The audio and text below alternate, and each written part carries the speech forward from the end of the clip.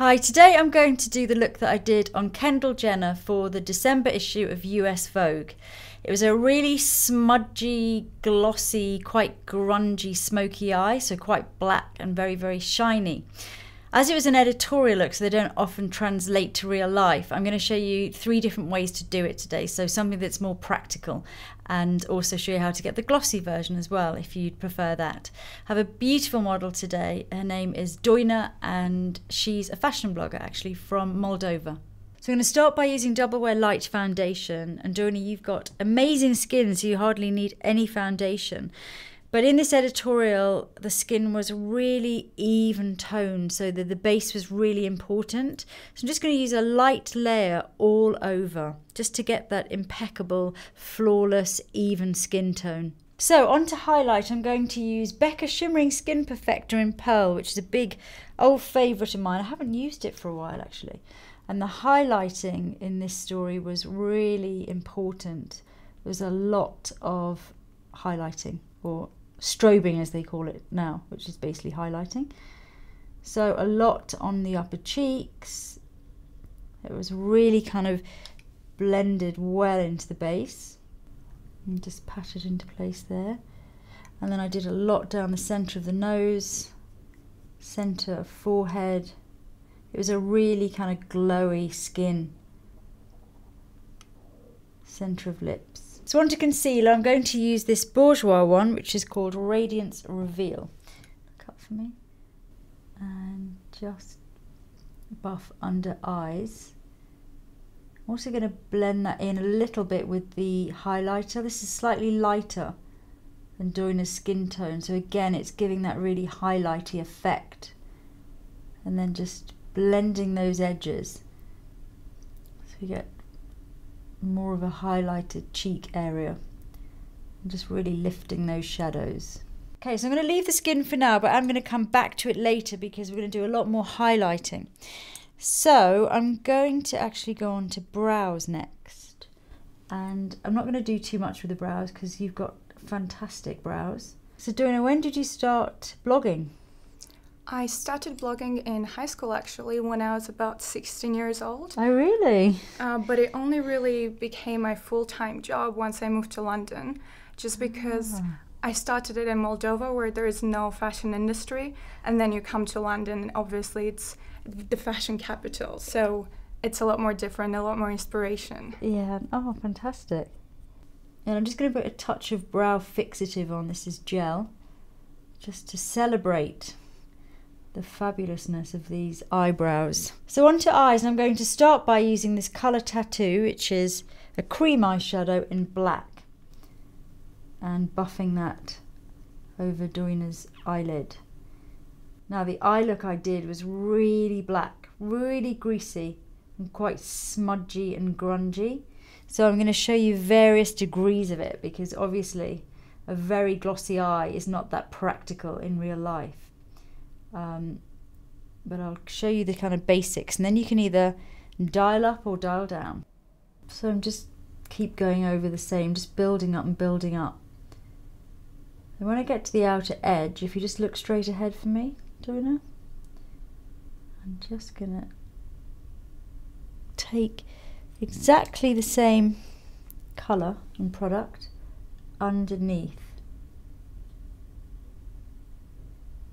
So just start to build that firstly at the outer edge, because it gives you a good guideline of where your kind of shape's going to be coming up onto the lid there. And then if you look all the way up, darling, I'm just going to go along underneath and really buff the colour here. This is all going to be smudged in later. I'm just getting my basic colour on. While we're there, I'm going to use the black pencil. Look up for me. This is the Stila black pencil, and then going along the upper lash line, exactly the same. And while I've still got my brush with the cream black on, close, I'm going to smudge all of that in. So you've got a really dense, dark kind of area close to the lashes. So I'm just applying a small amount of mascara, and that's all I did on Kendall because she has the most insanely thick and long eyelashes, exactly like you, Doina. You're blessed, naturally blessed. But if you're not so naturally blessed, then put plenty of black mascara on with this look. So as you can see, the coal is starting to smudge now underneath and move around, which I really like. There comes a point though, obviously, when you don't want it to smudge anymore. So a good tip is just to put a tiny bit of powder now at the outer edge of that, and that will kind of stop it from continuing its journey, if you like, all the way down. Let's do some contouring. If you just turn slightly to the side, I'm just gonna go gently along Doina's cheekbones there and just really blend. What sort of design, who's your favourite designer, which are your favourite shops to feature? It's quite a tough question, but I would say my favorite designer is Phoebe Philo from Celine. Classic.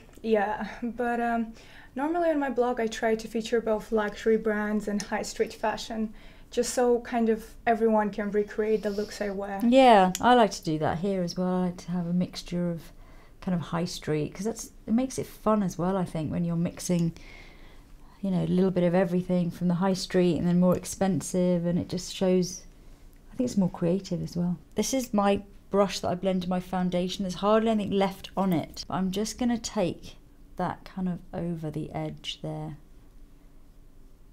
just to make sure that everything is super well blended, seamless, and we don't see any kind of lines. So I'm going to do a last bit of highlighting with one of these hourglass strobing powders, and this is called Brilliant Strobe Light. So just look to the side. I'm just going to use a fan brush for this. This is a really sheer powder.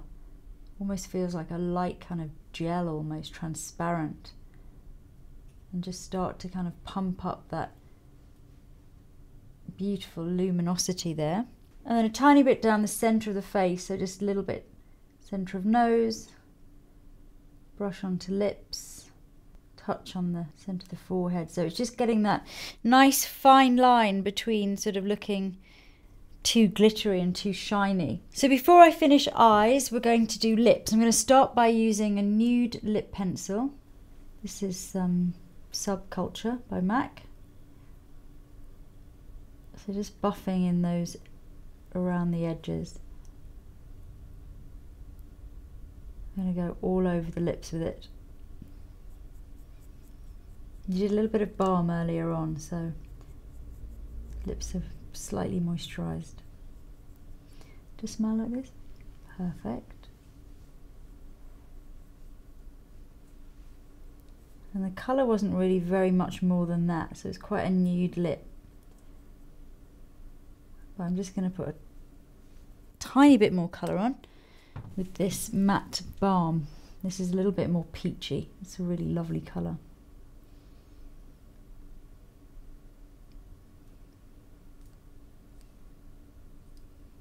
So obviously in the editorial, this really greasy black eye, and I used something like a MAC face gloss, or you could even just use a lip gloss. And what I did was I kind of built up that black cream shadow and added grease, so it became very kind of grungy and started to really kind of separate and get very lived in.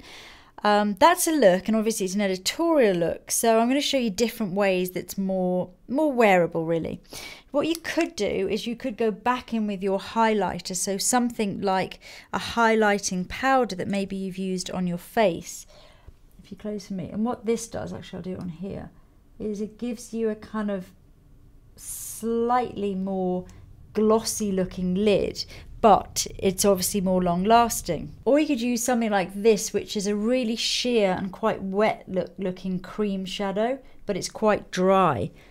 Close for me, darling. You could pop this over the top, and this gives more of a kind of wet look feel, but it won't get messy and it will stay put. Or if you're feeling very adventurous, you could just go ahead and actually apply a gloss. I wouldn't put too much on because it will get really kind of messy looking quite quickly, but a little bit in the center does look really, really beautiful. And you don't have to use as much as I used on Kendall to still get a really lovely effect. And then underneath, again, you could just use something like the cream shadow. Or if you're a bit more adventurous and you want to go for the full gloss underneath, mainly concentrate kind of close to the lash line, because it'll work its way down and give you that really kind of glossy, separated, lived-in look. But I think that's a finished look. 3 different ways to kind of wear it. And what do you think? Do you think you'd wear that look to go out? Oh, I really love it. I think you look beautiful. Can I have an event tonight? Yes, you really need to want go wear out. it. You have to go out now. At least selfies.